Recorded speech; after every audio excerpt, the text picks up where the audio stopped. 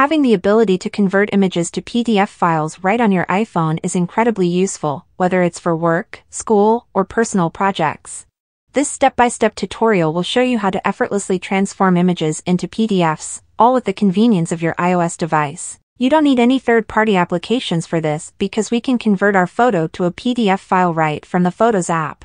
So I'll open the Photos application on my device and then find an image that you want to convert. I'll convert this little plant photo, so just tap on the share icon at the bottom left corner of the screen, and this sharing menu will pop up. You want to find the print option and click on it.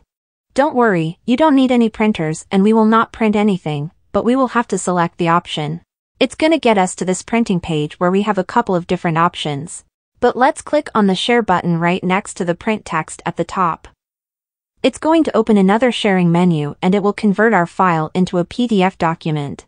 You have the ability to share this in the apps from the sharing menu. You can send the PDF document in your Gmail, you can send it in iMessage, WhatsApp and all that other stuff. But we can also save this document into the Files app in our iPhone. And I've saved this document into my Downloads folder.